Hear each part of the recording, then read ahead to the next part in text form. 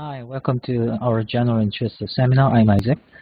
Um, Today I'm gonna deliver the introduction to Linux and Shell, actually based in Sharcnet environment. So some of the explanation only available for Sharcnet, but most of topics actually are very general and broad. So I'm sure this General Interest Seminar will give you brief idea what is the Linux, what is the different aspects from the Windows or Macintosh operating system. So you may have at least some idea how to access to the Linux machines or clusters, which are usually supported by some supercomputing facilities like us. So basically speaking, I'm going to present some introduction to what is Linux, why we need to use Linux, and which Linux I need to use. And I'll briefly go over our latest cluster we got named Graham, and I'll try to explain what's the feature you may expect physically in computing resource. And thirdly, I'll present about some basics about the Linux. So how to log in, how to access your file, how to change your permission, how to list up, how to edit, how to make sure your environment, all the things, because Linux operating system, especially command in line situation, could be quite different from what your daily practice using Windows machines or Macintosh machines. So I'll try to give you basic command in line kind of approach using the terminal, and then I'll explain basic command as well. And if time permitted, I'm hoping to move on to the shell programming a little bit. So I'll briefly explain what's the shell, how to use the kind of command in line programming, which is a shell programming in Linux systems. And I'll briefly show you what's the pipe, what's the for loop, what's the conditional kind of statement in the command line environment. So what is Linux? Linux can be seen as a mini Unix. Not many people in these days quite know about the Unix machines, but 20 years ago, or at least up to 1990s, Unix machine were very popular in many different fields, such as research, finance, and even visualization, and many computing power, many computational facilities. They used Unix machines. At that time, each vendor like IBM, HP, or some microsystems, those kind of manufacturer, actually they have their own Unix versions operating system, and they actually use that operating system for their system only specific. However, Linux is kind of a different spin-off from the Unix system. Therefore, Linux actually targeting to be compatible with any types of computing system. So Linux is actually originated and developed for free open usage.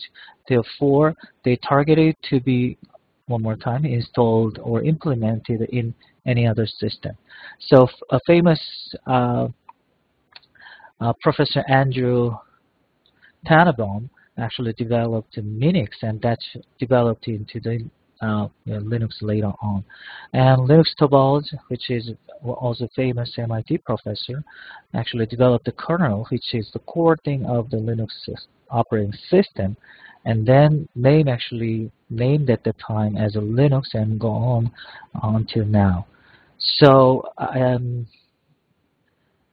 I only put a very kind of old, 10 years ago kind of data there, but as you can see, there are explosively increasing number of users in these days, and most of top 500 supercomputers right now actually running Linux as well. So in brief, Linux is one of the operating systems mostly targeted for the supercomputing or high performance computing environment. Then why Unix? We need to use Linux instead of Unix. In these days, Unix operating system is not that popular anymore because many different shortcomings of the Unix operating system right now. It's very expensive to maintain. It's not very compatible with many different types of third-party software, and a very limited kind of support groups, all the things.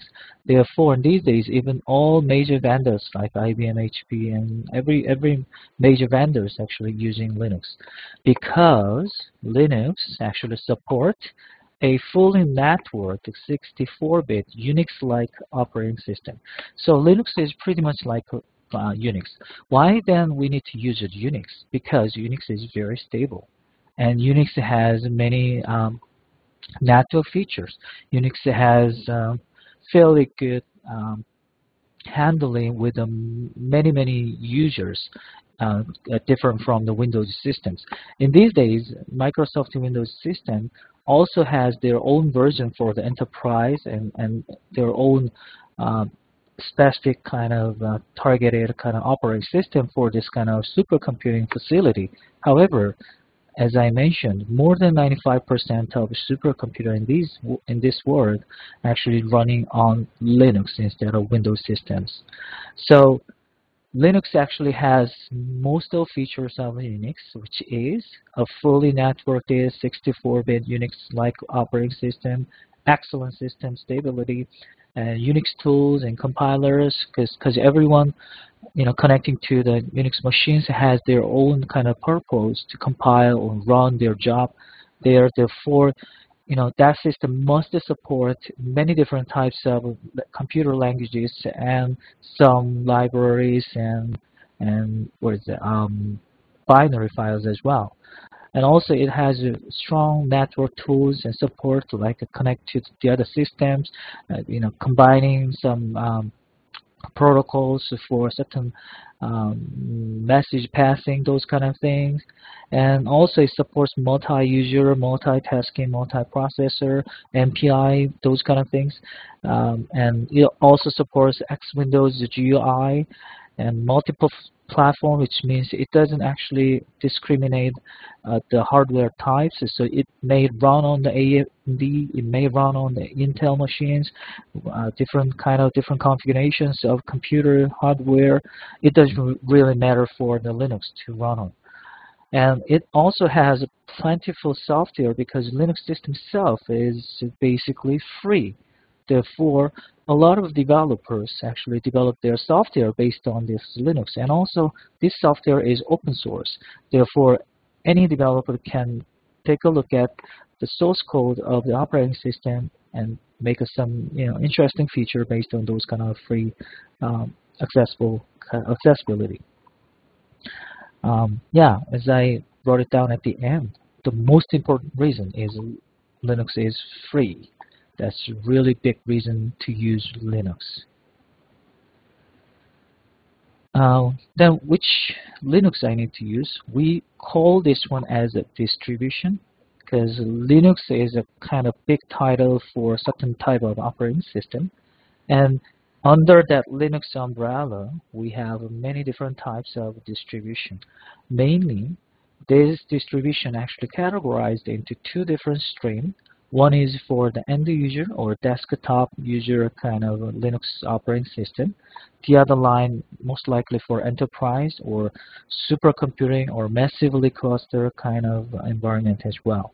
So today I will try to explain how to use the enterprise side or supercomputing side of the Linux systems more detail. But definitely Linux is also available for the end user, which means any desktop user like me, you can install your Linux software operating system on your PC and you can run it on your computer. And there are many different types of Linux distributions available in these days. Red Hat, the famous Red Hat, and Debian, Ubuntu, CentOS, SUSE, and Mint. I mean, there are so many, Gentoo. There are so many different types of distribution.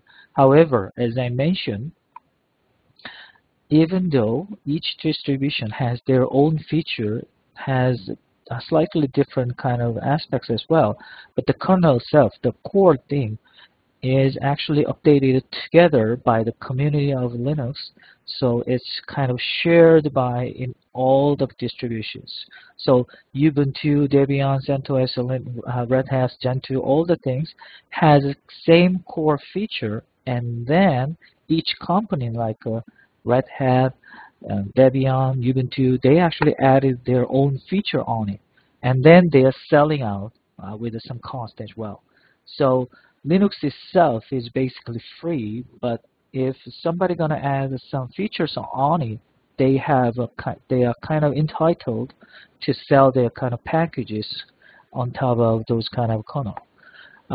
For your information, Ubuntu has been very popular for the general user. Debian has been very popular as well for a little bit, skillful kind of users. But in these days, Gentoo or Mint Linux are also very, very popular too. For the Sharcnet, we actually using CentOS as a fourth kind of line there. CentOS Linux distribution we've been using for our systems in these days. So if you want to have exactly same operating system in your computer, then you may want to use CentOS. However, Linux is the operating system will be installed by compilation on individual hardware. Therefore, even though you use the same kernel and same version of CentOS with us into your computer, I mean, your computer has a slightly, I'm sure slightly or quite different hardware features. Therefore, they may have different aspects as well. So basically, name is the same, but the content should be different. Okay, so let me focus on our system a little bit more, because most of audience, I'm sure you guys are quite used to this Graham system we got recently. It should open last July. Graham has more than 30,000 CPU cores, and we have more than 300 GPU. Interconnector means connecting physical nodes to each other. So, because we have more than 1,000 physical nodes we have, as you see in the CPU nodes, there are 800 nodes and 56 nodes and 24 nodes, and also in GPU nodes we have 160 nodes as well. So if you add it up, and then we need to connect those kind of 1,000 physical nodes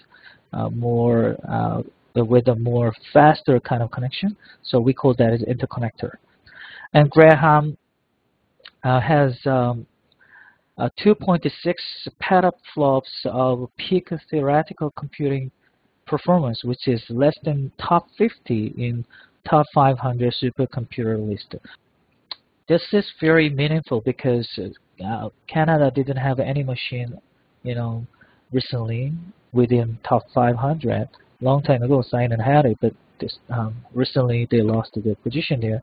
But again, Graham now gets their position less than top 50 in top 500 supercomputer list, which means it's very powerful, very strong computing resource here. And it has almost 150 terabyte memory. And cooling is a very, very big issue for this kind of physical node, because when CPU runs, it generates a lot of heat. So we need to deal with those kind of heat properly. In Graham, we're using liquid cooling system. So if you look at the picture carefully, above the rack, there's a yellow lines going through, right? And then there are some water pipes actually connected to each rack.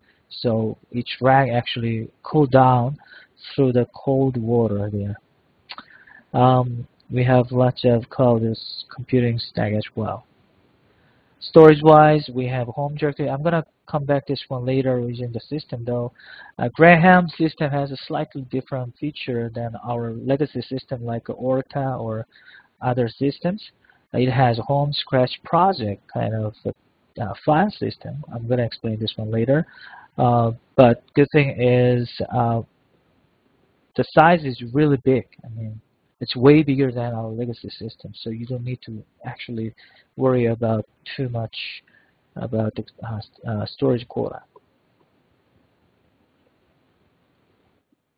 And also, Graham is one of the national platform, which means in Compute Canada we have 4 different sites, and then they are shared by the National Data Science Infrastructure. We share all the data, all the things. And this is very important. I'm going to explain this one later, but Linux system, it has its own file system. So file system is, in a plain language, is a folder kind of structure in a Windows systems. So what is the kind of what kind of folder is under certain folder, or what kind of directory is under certain directory, those kind of way. However, file system, when we're talking about, that is actually when you log in to the system, there are big kind of chunk separation, home, scratch, project.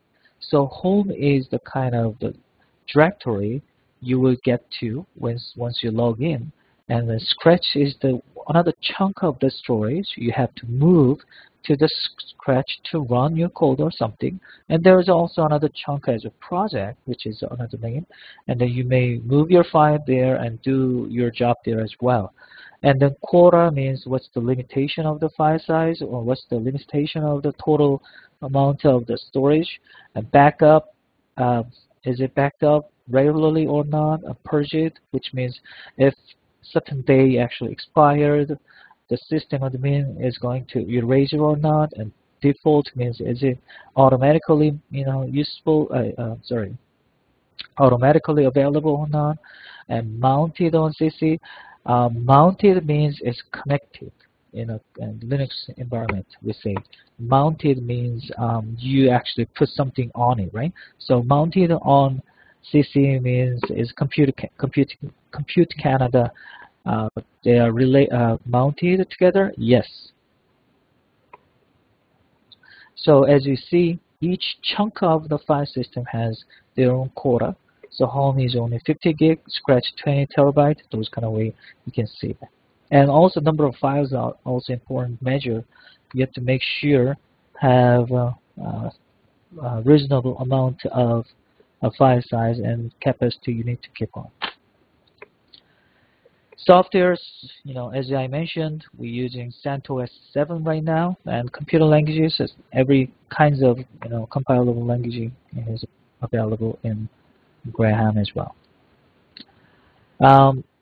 I may come back to this kind of slide later. This is basically procedure when you use the Sharcnet systems. You may actually, in the client PC here, and then you may want to move your file, okay, to Sharcnet, or you want to log on once you move up your file to the Sharcnet system. You have to use secure shell connection. I'm going to explain this one later, but secure shell connection is the way you can connect to the Sharcnet systems. So let's say you connected to this Graham and Compute Canada.ca. We call that a login node. So you are in the login node, and then you do your job, like change your parameter in your input file, you compile it, you actually change something in your code, and then compile it, or sometimes debug it, and then you're going to submit your job, and then that submission, okay, will go through the Slurm, the scheduler. So Slurm is a scheduler, we call. This is kind of software. Slurm is a software. Is it controlling and handling all the requests from the users. So Slurm will accept all the requests from the users, and they will decide, okay, what is the right fit for each job. So someone asked the Slurm to make some room for like a 32 CPU with like a 10 gigabyte of memory, right? Something like those kind of requests will be compiled properly in the Slurm system, and the Slurm system will try to accommodate that job into allocated node. So at the time, each job will be passed on the computing node, and the computing node your job actually running on. And then that computing node most likely mounted with a Scratch or project, and then all the results you calculated from the computing node will be written into the Scratch. So this is a pretty much like a procedure you may experience in our cluster-like system environment.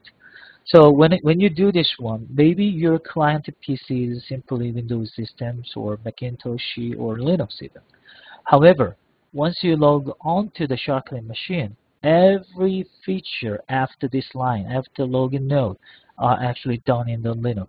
So that's why you should know how to play around in the login node, which means moving your files or change your directory or make sure what you have by listing of your files. And sometimes you need to compile, setting up some compilation options, all the things, and then you have to submit it. Most of the case, you're not gonna access to this kind of computing node and see something. I don't think so. But most of job will be done is this login node, and this login node is definitely Linux. So that's why I'm hoping that this presentation will help you to understand better about the feature in our login node. You don't need to install any Linux operating system in your computer. If you need it, you can simply log in to our system, one of the system, and you can surf around there too. How to log in and log out in a desktop, as I mentioned, there are two different streams. So this is the way once you install your own Linux operating system in your desktop PC, and then you may have this kind of a login kind of a screen. It's pretty much like any Windows or Macintosh computer. So you may have this kind of desktop kind of GUI. However, if you want to use the Linux system in our Sharcnet system, which means you have to connect to our server. And your computer should be as a client. And then the client and server must be connected using the secure shell connection. Other than that, none of our Sharcnet servers are allowing any connection from the user side. We're using different type of protocol. So you have to connect, let's say, as you see, I use the SSH and user ID, Isaac, at Sharcnet and saw.sharcnet.ca. When we had a saw machine, I actually made this one. Once you type this kind of way, and you can connect to the Sharcnet. Then, where should I punch this kind of line? Well, there are two different ways. If you're using the Macintosh or Linux, you just need to open a terminal. I'm going to show you later. You just need to open a terminal and just type SSH and space user ID at certain server location as a URL. But if you're Windows users, you need to have a certain tool to connect it. Therefore, as I mentioned here, you may want to use PuTTY or Toba Xterm. That's SSH client software, or you can simply Google with the SSH client software. There are many different free versions of software, so you can download it, and then following the instruction of each package, you can successfully connect to our systems. So again, if you're Windows users, you have to have SSH client, which is PuTTY or Mobile Xterm, something like that.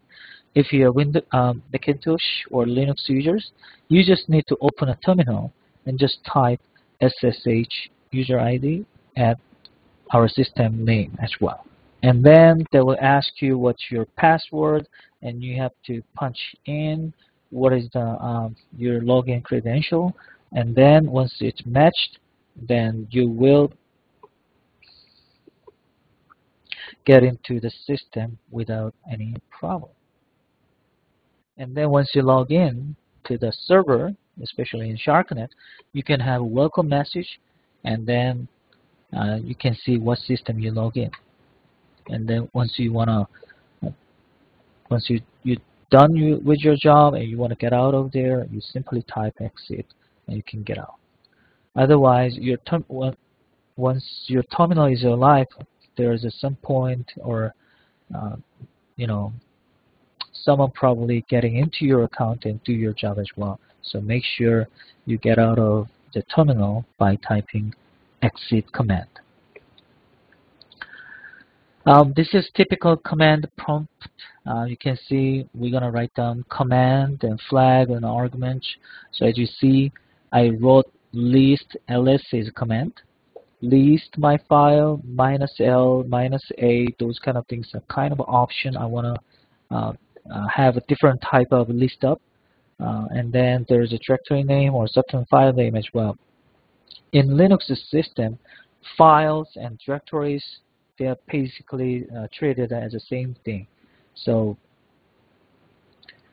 if you need any help for this command line like that, and then you can use man or info. So like as I showed you in a short version, you may want to type this way, ls space and -- help. It will show you a brief version of how to use that command line quickly. And also you can do man space ls will give you we call man page. You will get the manual page by calling man space command line, those kind of way.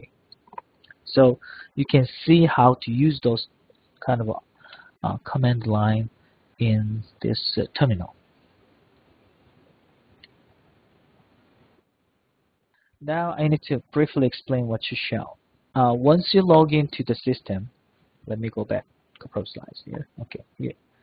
Once you log into the server, as you see, I log on to the SAR machine by punching my ID and password, and then you will get cursor.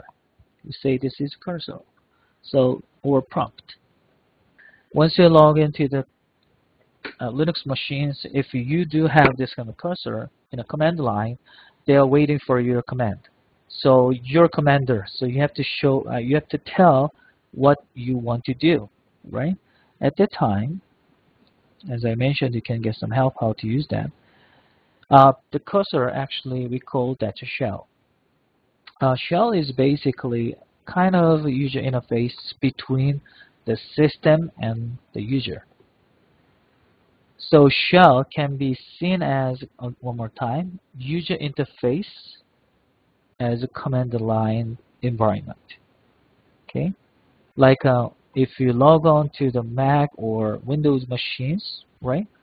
You can definitely see there are a lot of icons in your desktop, and then they're not doing anything, right?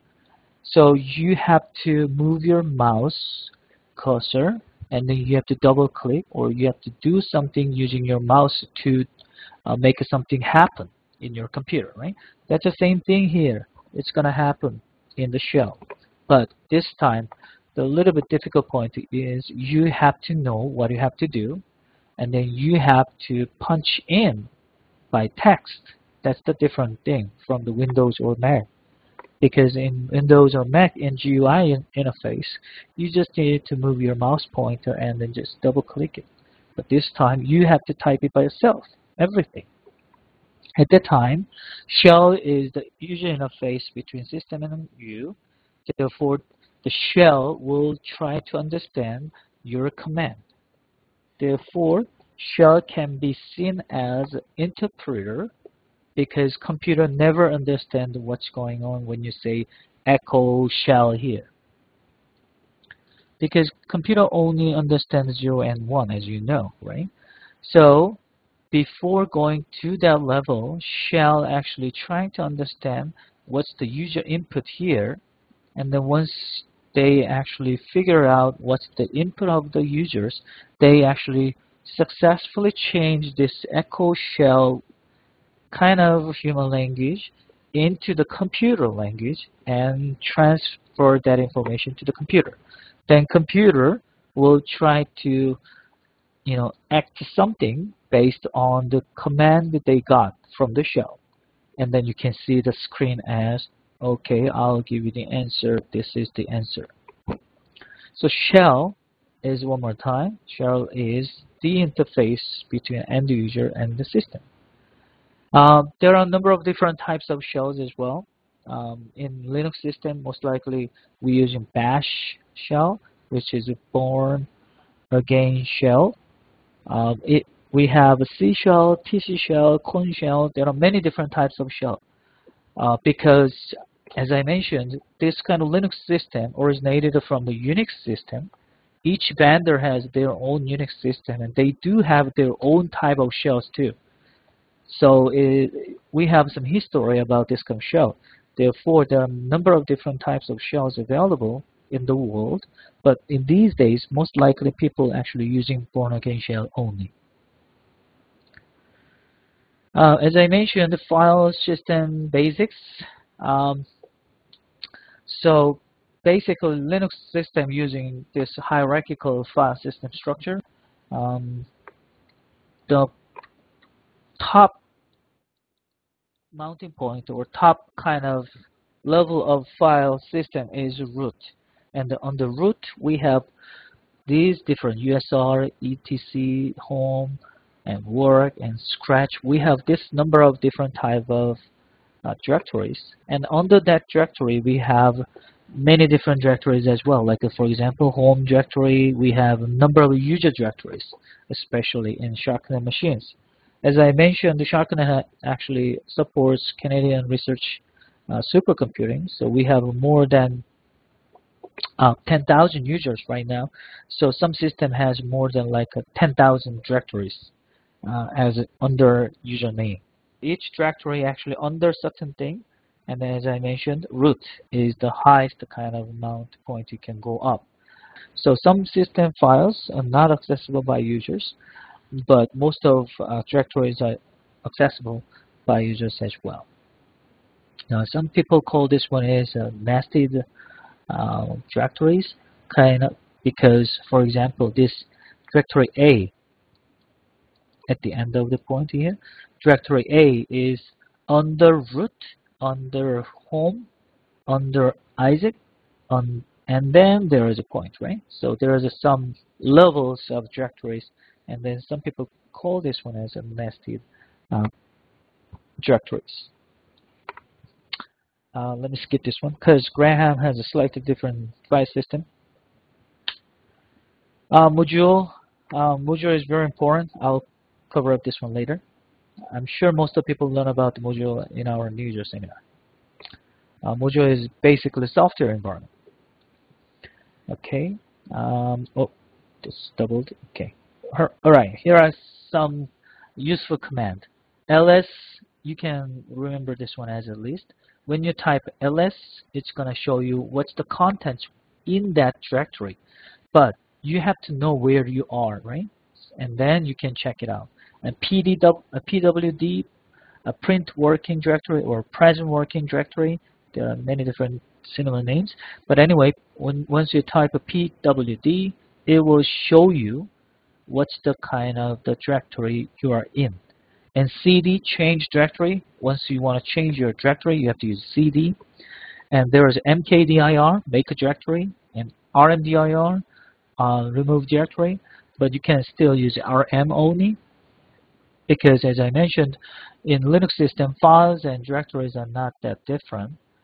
For the files, rm, as you see here, and cp, copy, move. I'm going to show this one using the terminal. That's why I'm briefly giving you some introduction about what kind of command line you may expect to see. Diff, this is important. Diff is kind of the command actually comparing two files or more. So as you see in the example, diff a txt and a1 txt, that means we're going to compare it. I'm going to show you how to check it out later. But then the diff will give you the idea what's been changed. So many people are not using Git or SV and those kind of version control. So diff is kind of a naive approach to check out what's the different version between two files or three files or more. And also there is a find, because as I explained, the file system in Linux is nested, which means you sometimes don't know where your file is located, and then you have to find it, right?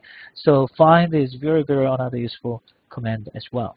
So this is my Mac computer, Macintosh. So I just simply did terminal. Terminal is located in your application and utilities, or you can do this as what is that? You can definitely do the Spotlight search as well. Terminal, and then I'll do SSH, Isaac, and Orca.sharcnet.ca. Orca is our legacy system, and Graham is our newest system.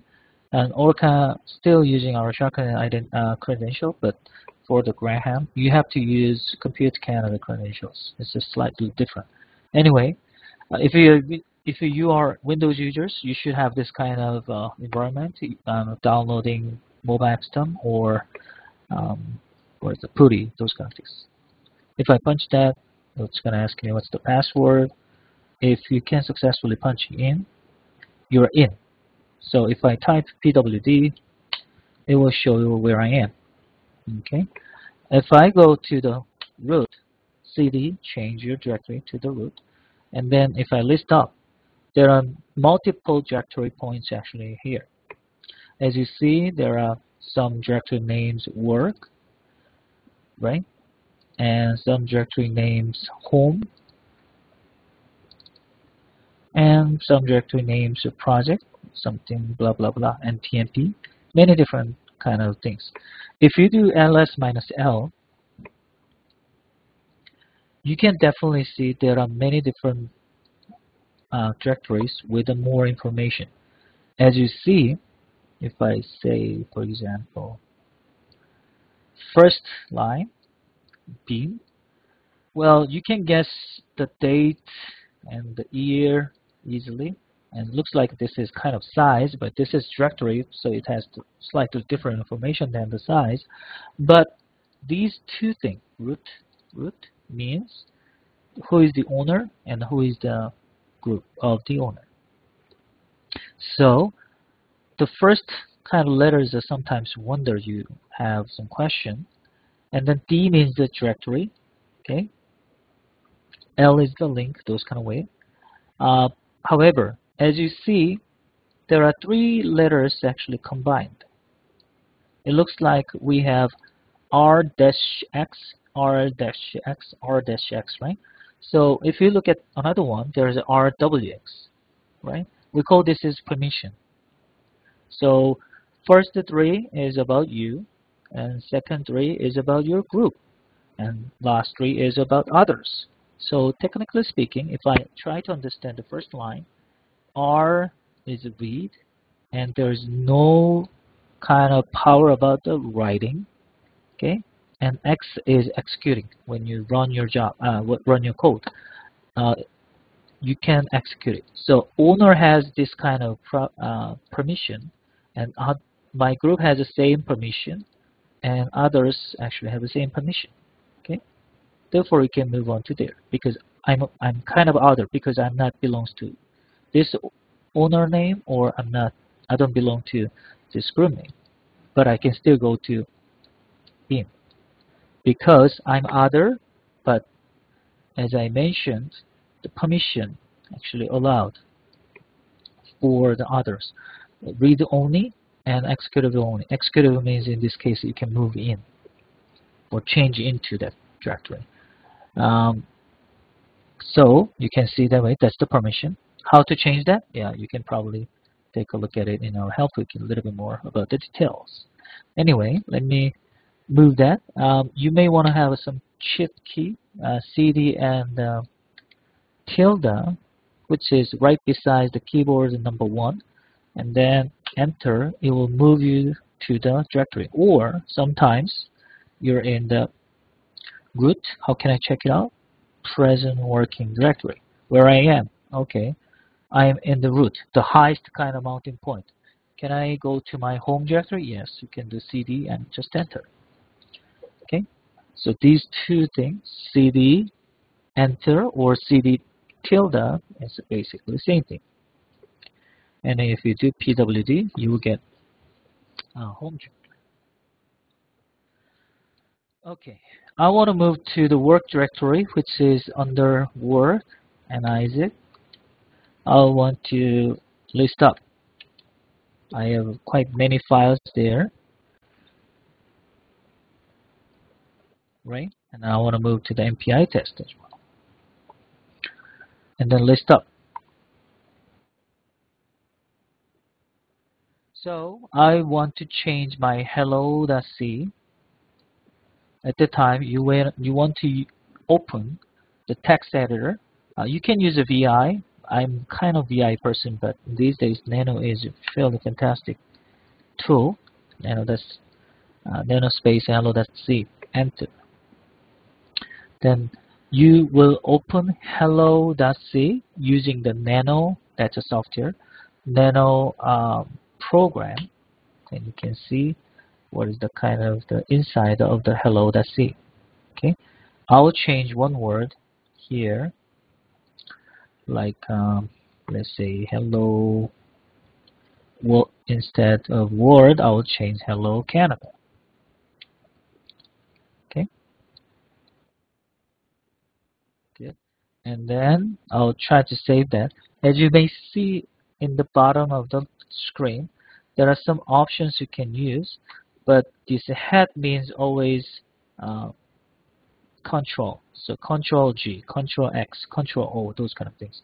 So if I do Control X, it will ask you to write down, save, modify, yes, name the file. I'll change the file name hello2.c. Yes. So if I list up, I do have a hello C. If I say cat, hello C, cat is another command. If you don't know how to use that, you can use help, right? Cat help. So you can get some help about the cat. Or sometimes man cat. If it does have a man page, it will show you how to use cat command. So if I say cat hello 2, let's see, you can definitely, there is Canada. I punched in. And then, as I mentioned, you sometimes want to compare two different files in the Linux system, right? Let's say diff hello.c and hello.2.c. Okay, and then enter it. It will show you where is it different. The comparing line 17 and line 17. Okay, there is a character difference. Word and Canada, they are different. So diff is quite useful command as well. Again, if you don't know how to use diff, you can use --help or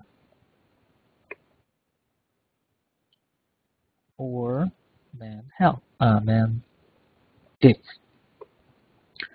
You can see how to use this kind of diff command there.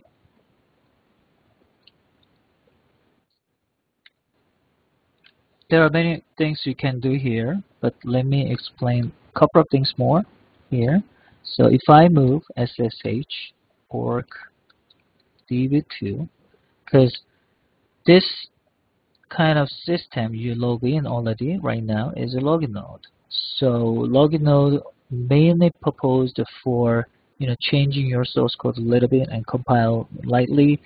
I just want to move myself to our development node in our Orca system.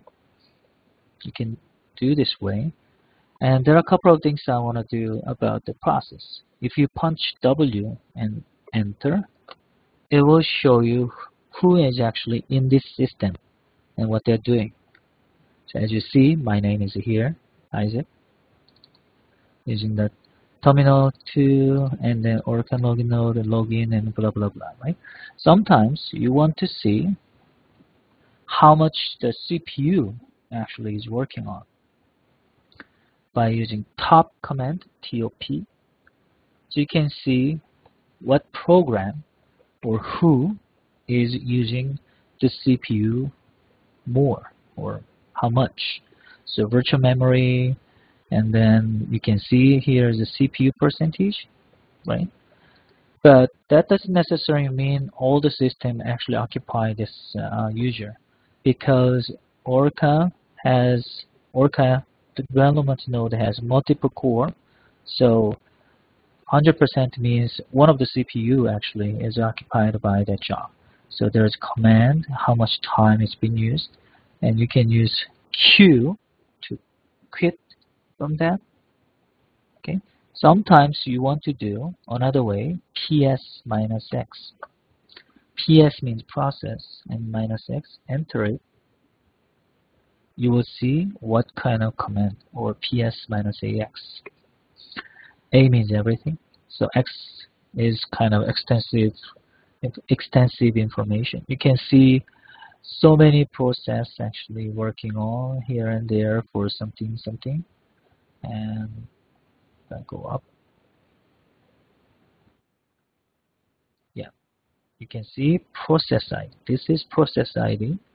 So sometimes you want to kill certain job, right? And sometimes you want to, uh, stop those kind of things. So let me make some process, and then I'll kill it.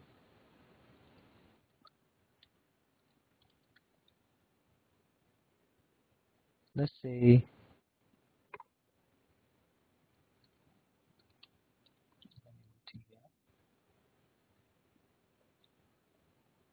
if I run, let's say simply a dot out, it's not long enough.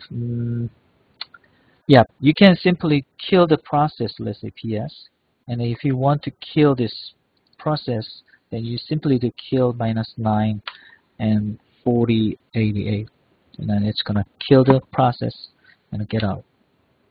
That's why I personally kicked out by myself.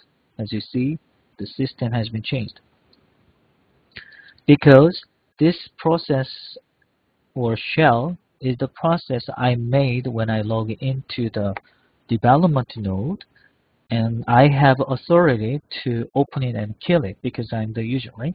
So once I kill that process using the kill and -9 and process ID, then that bash shell I opened it when I log in was killed. Therefore, automatically I was kicked out of the system. Okay, so kill -9. Well, there are a bunch of different options for kill as well. So also you can check it out this way. Oh, sorry. You can do. You can read this kind of manual how to use kill command properly. Uh, but that's good kind of to know how when you need to kill your process. And the other thing I want to briefly mention is your environmental checkup. Um, let me move here. When you log into this kind of Sharcnet, I'm sorry, Linux system, there is an automatic kind of process or automatic kind of a procedure the system actually are doing when you log in. That is actually, you can check it out, -A. There are a couple of hidden files. This starting with a dot is always hidden in the Linux system. And there is a bash rc. This is the file automatically kind of loaded. So if I check my bash rc, this is the kind of process actually when you log in, the computer actually goes through this kind of lines one by one. So usual specific analysis functions, and they'll go to the etc and bash rc, and they'll check it out. Okay, and then otherwise they're gonna read it. And there is some command line. This is I setup. You may have different one. And I set up this kind of alias. Alias is kind of short form for certain command. And then there is some options for the terminal and the history size. That's what I set. Actually, it will be read it every single time. So I actually made some alias for the module load and module unload, those kind of things, because I'm too lazy to use module load every single time. So when I said alias, it's going to show me all the alias I have right now. So I can definitely have them. You can make more kind of lines if you want. So those kind of things we call environmental variables. So those kind of things will be set as your kind of working environment, and once you log in, all the information is automatically up. So when you type it simply EMV, it will show you all the environmental setup for you. You probably didn't know how much actually setup actually done for you. As I showed you, here we go. Okay, starting here, EMV, right? So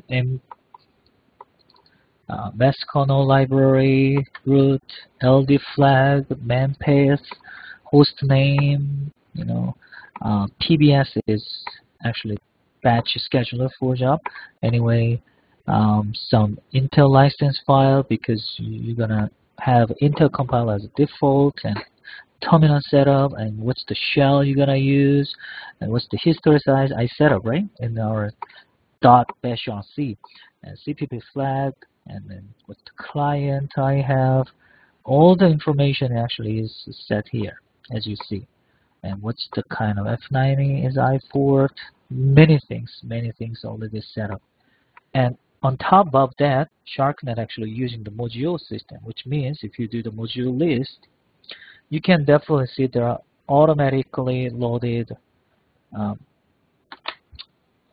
your modules as well, which means when you type, let's say simply, let's say MPI-CC,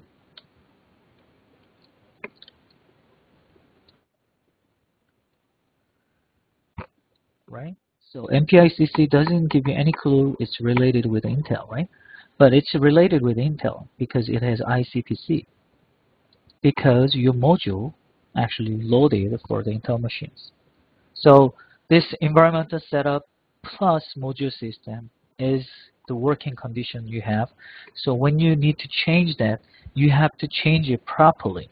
Or sometimes you have to make sure what kind of environmental setup you have right now to do your job in our Sharcnet systems. So I'll stop here and I'll get some questions if you have. Thank you.